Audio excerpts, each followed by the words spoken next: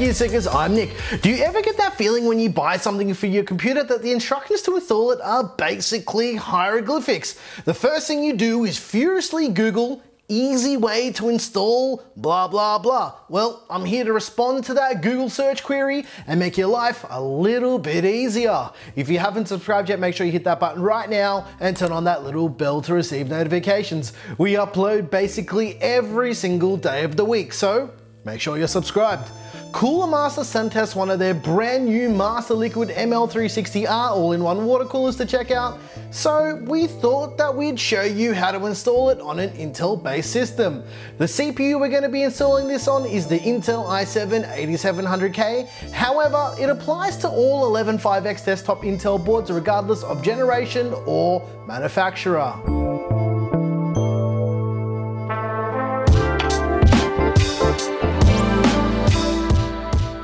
Just before we begin, I want to clear some stuff up because every single time we do one of these videos, we get the exact same questions. Number one, watch the whole video before asking questions because I'll most likely answer whatever question you're going to ask in this video. Number two, this cooler will work with AuraSync. You just have to play around with it to get it to work. Number three, every single case is different. So the installation of fans and radiators will probably be different for your application. And yeah, every case is basically different. Go and research your case. Number four, this guide also applies to installing the ML120R and ML240R on an Intel socket as well. And number five, you don't need to fill these coolers up with fluid or change your fluid or anything ever. You don't have to service it. There's nothing you have to do. Just put it in your system and it will be good until it explodes eventually one day, which will probably never happen. With all that said, let's show you how to install it. Like I mentioned in the intro, we're installing this on the Intel i7-8700K. You'll need to locate a few parts like this backing plate. You'll also need these little thumb nuts. Also, you'll want to get these bolts, standoff screw thingamajigs, and these plastic clips, and these little spacers. They kind of hold everything together. Now get the bolt and place it through the back side of the backing plate, just like this. Ooh yeah, in the hole, here we go. And you'll need to rotate it so it actually lines up and drops into place just like that.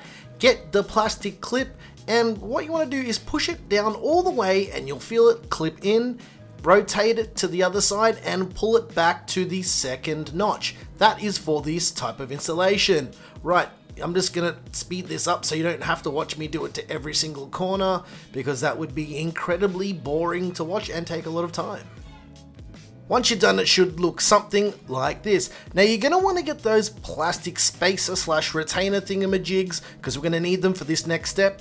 And what we're going to do is we're going to flip the motherboard over to the backside so you can see the backside and place the backing plate through the holes that you can see on the backside of the socket, just like so, and kind of hold it in place as you flip it back over so it doesn't fall out, and get 4 of those little sleeve / retaining things. I don't actually know what they're called, whatever, you know what they do, and slide them onto every single corner that is exposed, the bolts. I feel like I'm doing a little bit of a verge here with this installation guide, but yeah, you guys know what's happening here.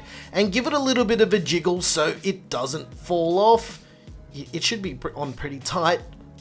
And locate these 2 brackets. These are for Intel based installations and they'll work on every Intel socket. And you'll need to locate 4 of these screws on the end of the screwdriver.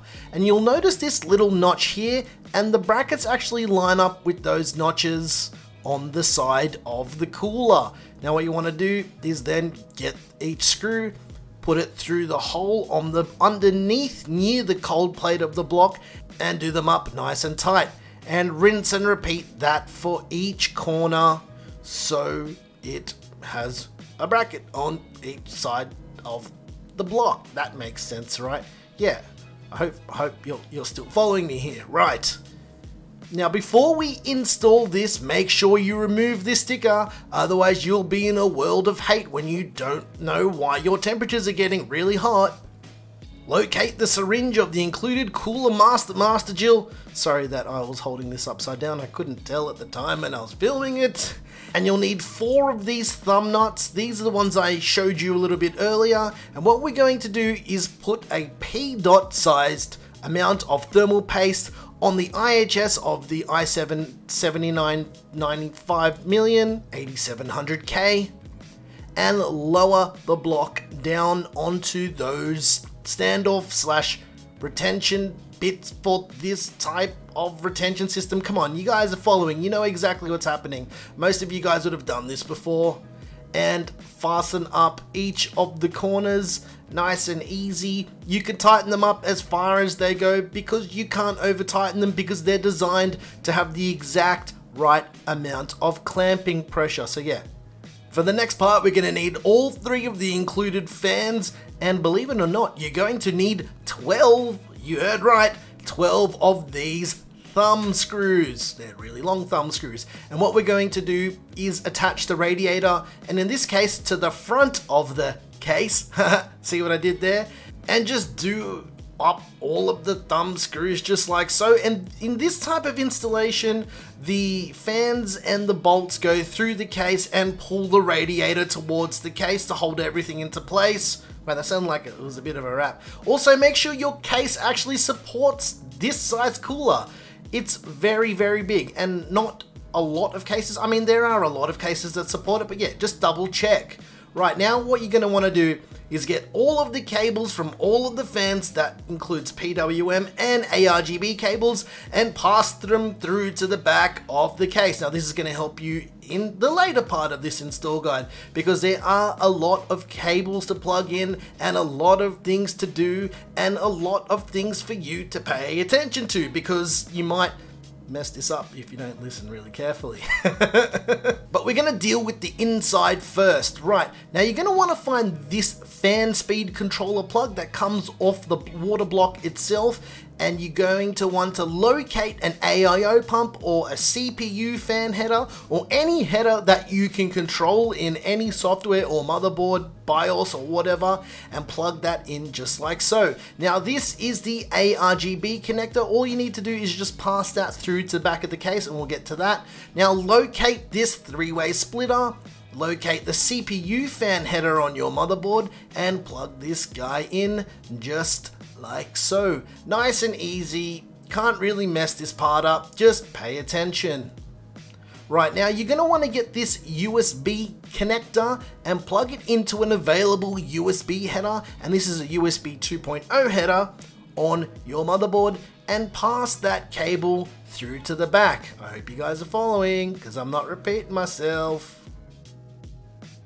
Now this next part is optional. You'll want to get these 2 cables that look like this. One plugs into the motherboard and one plugs into the controller, and I'm going to show you how this plugs into the control box just like so.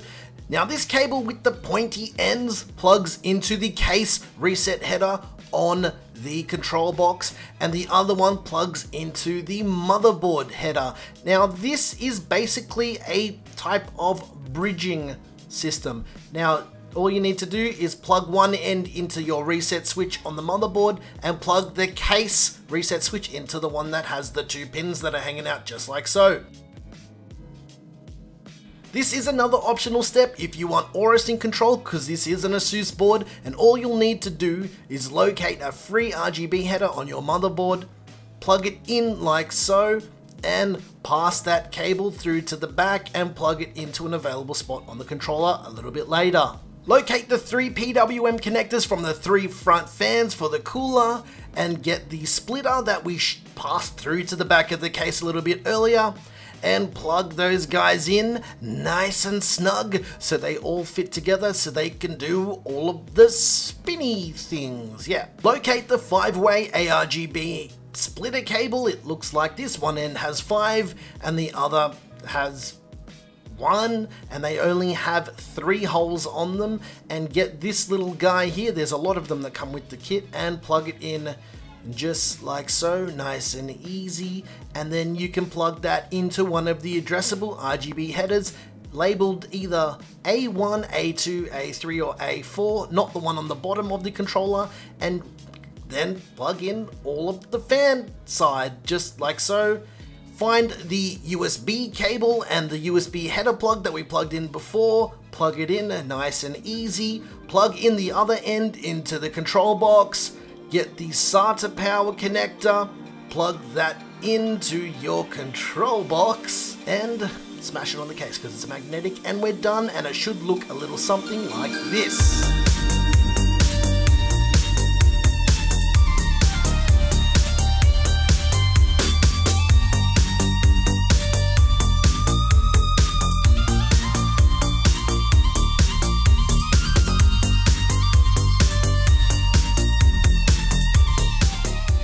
If you have any questions about installing the MasterLiquid ML360R, drop a comment down below or come join us on Discord to have a chat. All the products mentioned in this video can be purchased down below. Also, make sure you watch the whole video before asking any questions. It does get very tiring responding to a million comments that are exactly the same all the time. Special thanks to Cooler Master for sending us this cooler to use. From preliminary testing with the 8700K, it keeps that hot boy nice and cool. We do have a build coming with this cooler, but yeah, we're waiting for a new special case to arrive. I can't say anything yet, but it's gonna be a doozy. If you like this video, please like and subscribe. If you hated this video and everything about it, tell us what you hated about it. Tell us what I did wrong. Probably wasn't wrong. You know how the comments on YouTube work. Once again, thanks so very much for watching. I'm Nick with Gear Seekers. You peek, we see. And how good does that rainbow unicorn spew look? It looks pretty glorious. I know some of you guys out there hate RGB, but how can you hate it when it looks like that? Yeah.